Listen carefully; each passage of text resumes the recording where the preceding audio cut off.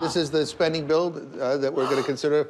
Wait, this is it? This is it, to decide whether the government stays open or not. This is the cause of so much heartbreak. It is. As soon as the Senate acts, we will meet in this committee and get it ready to bring to the floor today and have a vote.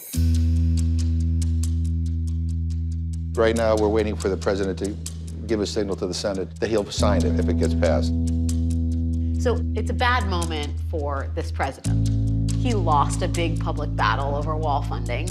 In all likelihood, he's gonna have to eat crow, sign off on it, and figure out a way to save face. McConnell just said on the Senate floor he just spoke with Trump. He's prepared to sign the bill.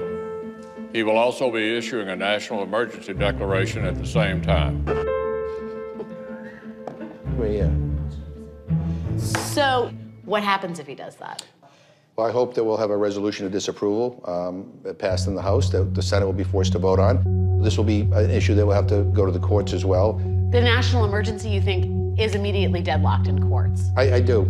That we would basically then move to try to find ways to protect emergency monies that are going to disasters, right? So he can't dip into that.